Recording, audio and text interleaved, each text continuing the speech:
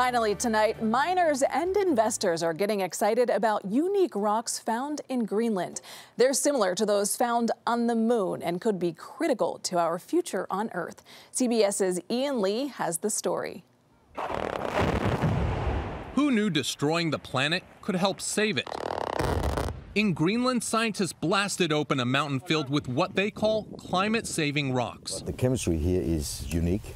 It's created in the early days of the formation of our world.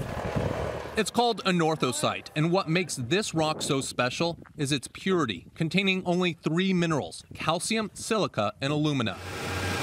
Miners are crushing it to create a more sustainable source of aluminum, along with other everyday items. We have very good quality for fiberglass. We would also use it for fillers, for paint and ceramics. Experts say anorthosite produces less waste and greenhouse gas emissions. It's found all around the island's rugged terrain and turquoise fjords, but that's not the only place. You find it in Canada, you find it in Scandinavia, Russia, South Africa, lots of places.